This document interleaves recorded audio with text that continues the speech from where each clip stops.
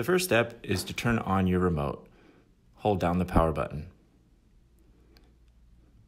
Once your remote is on, go ahead and access the main menu. To access the main menu, double tap the power button.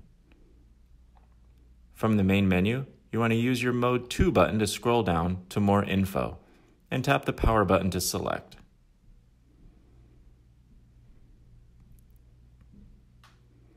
From this More Info screen, what you're going to do is double tap the power button and quickly tap 4 times on the Mode 2 button to access the trigger value screen. Here's the trigger value screen. Make sure the change acceleration pole that's highlighted is negative. Use the Mode 2 button to scroll 1 down to set acceleration minimum. To set this value, you're going to pull in your trigger all the way until it stops. Once the trigger is full, tap the power button to select and save. It'll automatically scroll down to set acceleration maximum. Leave it fully open and just tap the power button to select. Make sure that change acceleration brake pole is positive. Scroll 1 down with the Mode 2 button to set brake minimum.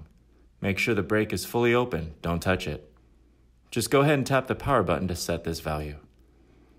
Lastly, set brake max will be highlighted.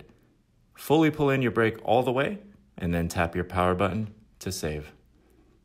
You'll be highlighted on the return field. Go ahead and return by tapping the power button and it will save and exit. Make sure you turn your remote all the way off before you begin your repair. You're going to start by turning first your board on.